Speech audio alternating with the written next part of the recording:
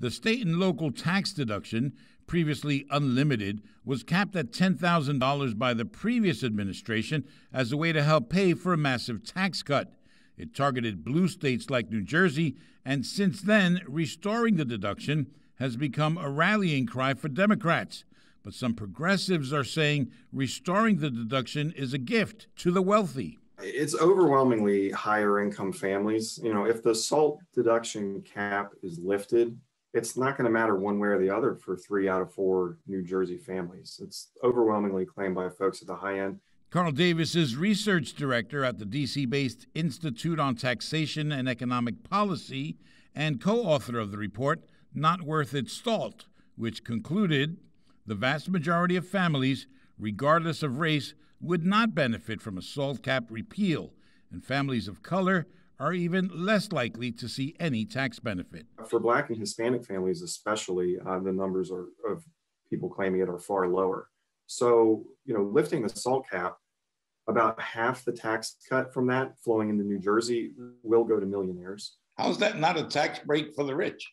I'm looking at the study from the Star Ledger. There's lots of different studies out here that manipulate the numbers. I'm going with my hometown paper. The Star Ledger, Jonathan Slant, reported last week that if SALT is reinstated, 3 million residents will get a tax cut.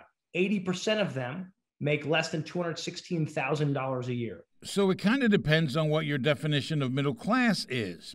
But can you argue with numbers that say those families would see around $140 in tax relief, while the typical $1 million household would see about $44,000 in relief?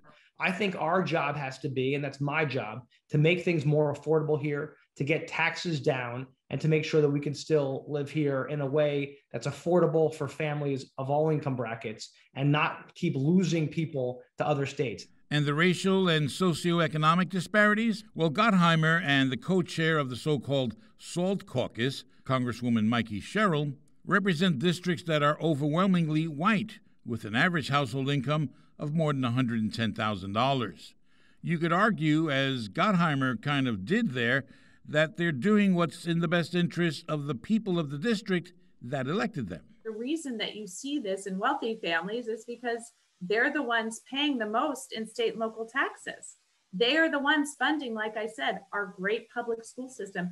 They're the ones making sure that we have a strong middle class and opportunities for our middle class and opportunities for some of the poor people in our state to have those inroads into the middle class. As it stands now, the president is a no on restoring SALT unless Democrats want to propose a way to eliminate SALT, which is not a revenue raiser, as you know. It costs more money, and they want to propose a way to pay for it, and they want to put that forward. We're happy to hear their ideas. Gottheimer proposes cracking down on loopholes and tax cheats, a source of income the administration is already targeting for its own priorities, leaving Democrats in the unenviable position of fighting amongst themselves to restore tax savings for a group that probably needs it the least.